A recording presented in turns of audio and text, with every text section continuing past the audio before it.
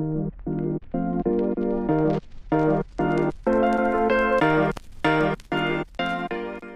right.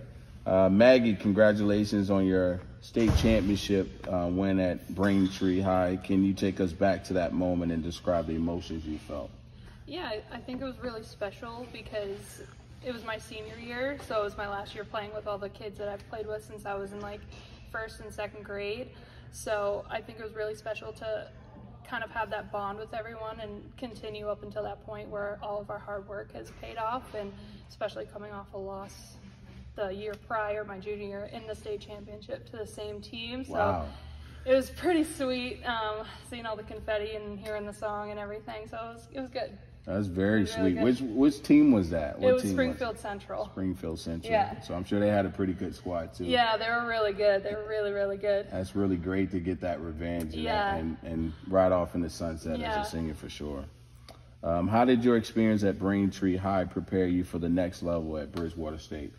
I think it was really lucky because I was coached by Kristen McDonald in Braintree, who played at Stonehill and was extremely successful at Stonehill, so she knew what it took for someone to go to that next level. Sure. So all of our practices in high school were designed to be a college practice, and it was 2 hours, sometimes 2.5 hours, and it was a grind. She didn't take it easy, which is what I needed at that point to kind of propel myself to the next level. And it was a pretty easy transition basketball wise, because it was like I just picked up where I left off in high school. No, definitely. That's a great approach where she's already preparing you for the level you're going to go to next. Exactly. So that's a great coach. Exactly. For sure.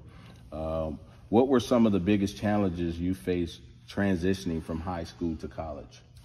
I think the biggest transition is kind of having that self-motivation instead of having I always had like my parents to back me up, but when I was at college, I was kind of just myself, and I kind of had to find that self-motivation within me to get up, go to class, because it's very easy not to go to class at college. Kind of figure out organizationally how to manage school and basketball, and then kind of take it as how do I incorporate basketball with my education, because I was going to college just for education. Like every school I looked for was what I had for my education, and then basketball was kind of just an added perk.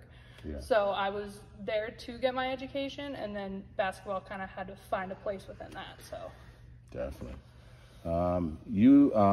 You had an incredible career at Bridgewater State University. What do you attribute your success to? My teammates. I had the best teammates in the entire world. We all clicked instantly, and I definitely wouldn't have been as successful as I was basketball-wise and my own person and kind of growing as a person. It was all because of them. So definitely. That's a winner's mindset for sure. Can you share a particular memory, game, or moment from your college career that stands out to you? Yeah, so we were playing Westfield State, and one of my closest teammates, her name's Destiny, she's about 6'2", she's amazing. Wow.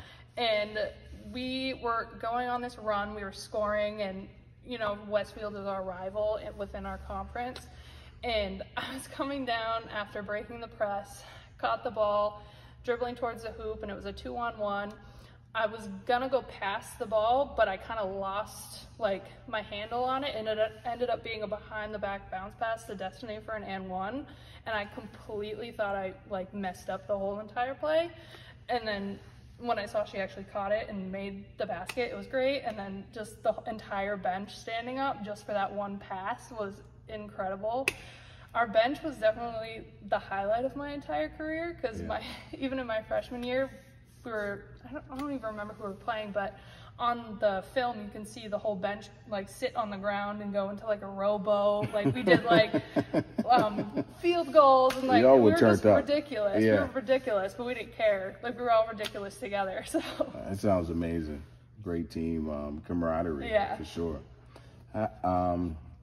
How did you balance academics and athletics throughout your college journey?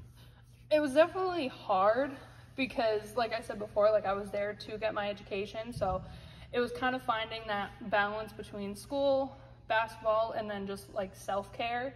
because if I was just like, it was go the whole time, and there was a lot of stress with like papers and everything, like it would get a lot. So it was kind of finding that balance. My coach was really good about making sure that we all had like study halls, and she kept checking our grades and everything. And if our grades slipped, like she always had us come in, we had to take like an extra study hall. So she was very education first as well, which I think really helped.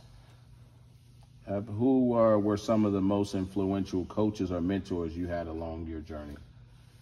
Yeah, I think definitely Roland Millian, who played at Bridgewater State as well.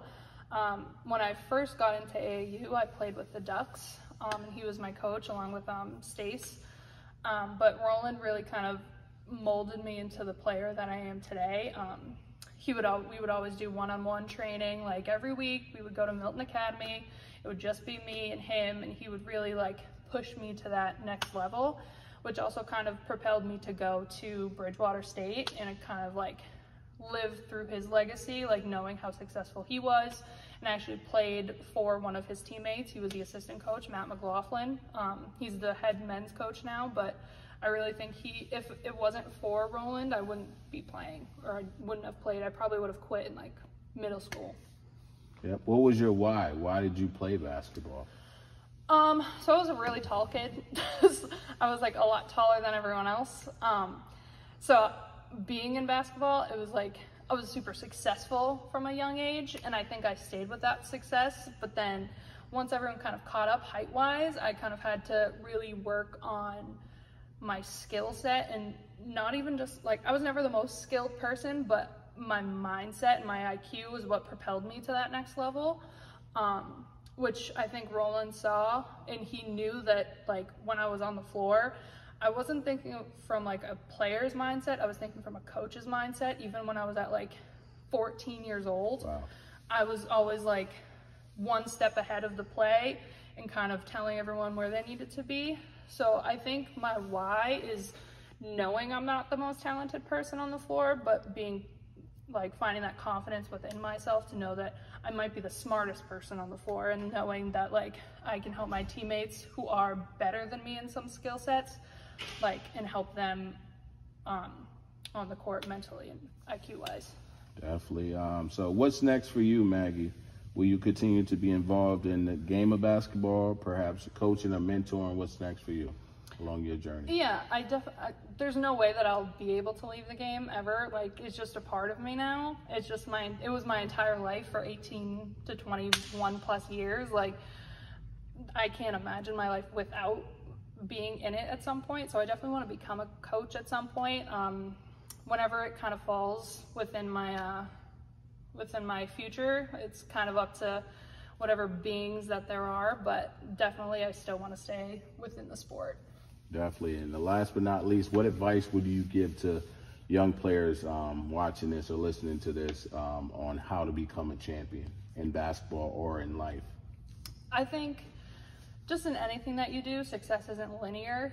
So you're going to have some really great days, and then you're going to have some not so great days, and you're going to feel really down, really unmotivated. But it's those successes that you have to think about in those low times that pushes you through the hard times and to get to that next level.